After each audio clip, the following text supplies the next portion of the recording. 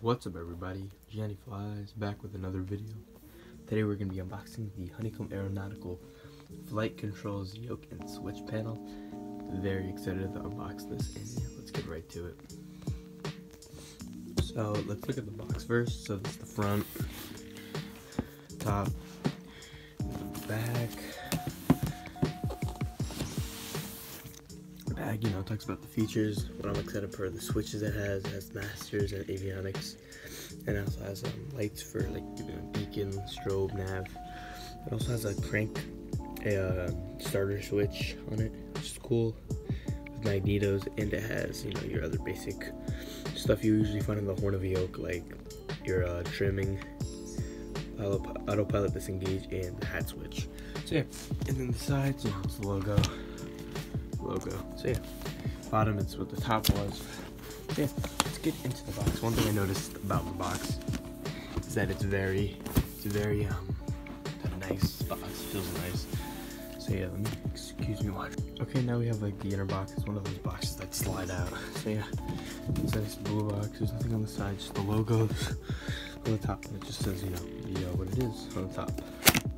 So yeah, this goes for about $250. I remember when it first came out, it was around $220. It was cheaper when it came out. I was planning on maybe getting it, but like, and then it's just the price was great. Everybody loved it, and it sold out super soon. So yeah, first things we have is, like, you know, the manual. The manual talks about I don't even know, something about system gear manual, and then some screws in there. I'm just gonna screw some stuff in. Here it has a USB. It's part of a USB. You plug one side in. Further, this is for the yoke, I believe. It's for the controls, and it connects in. And then this is the plate for connecting everything. So yeah. Alright, we have the yoke out now. Now let's get the clamps. These clamps, basic clamps, really heavy actually.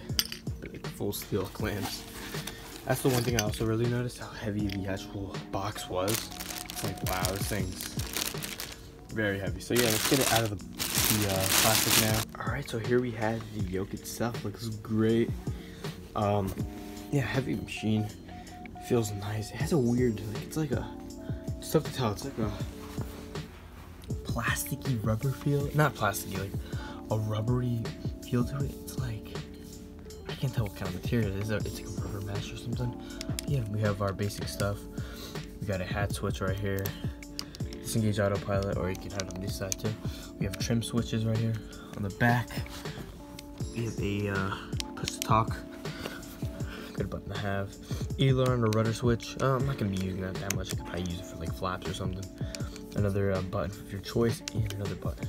Nothing on the back of this one. You know, it has Honeycomb Aeronautical. As I'm feeling it, it feels great. It has a nice tension to it. I can't even push it in. And then yeah, I can show you the axis of roll and everything once I get on my desk. I'll show that in a sec. Alright, so here we have the switches. Beacon, landing light, taxi light, navigation light, and strobing light. We also have our masters. Feel great. Feel like real switches kind of. We have our starter switch. So yeah, that's cool. So yeah, without further ado, let me get on my desk now.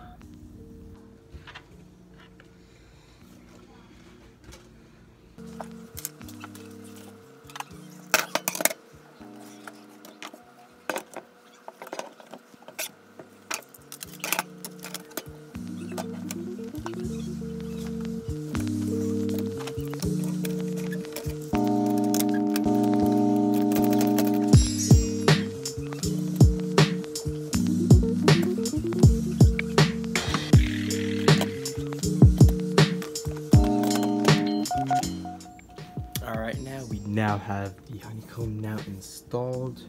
It looks great, and I can't wait to start playing with it. But first, let me show some stuff. So the mounting plate that's on, you probably saw it in the beginning, so I showed it in the video. This thing right here, it has a sticky thing that sticks on the desk. I recommend, if you have a problem with if you don't want any like sticky stuff on your desk, don't take off the seal. Keep it on. It's exactly the same. I don't see a difference. I wouldn't see a difference. So yeah, And then the other thing is, it comes with these little rubber things. I have no idea what these are for yet. I'm probably gonna use them in a sec, probably, but yeah, I'll see. But yeah, it feels great. It has a 90-degree access, you can see. Goes in pretty well, goes out pretty well. But yeah, it feels great. I can't wait to start playing with it. But yeah, now let's just do the last few wires and we'll get to it. Caldwell Tower, 272 Lima, Papa holding short runway 4, ready for north departure. Papa, wind 060 at 12 gust 17, runway 4, clear for takeoff. Clear for takeoff, runway 4, 272 Lima, Papa.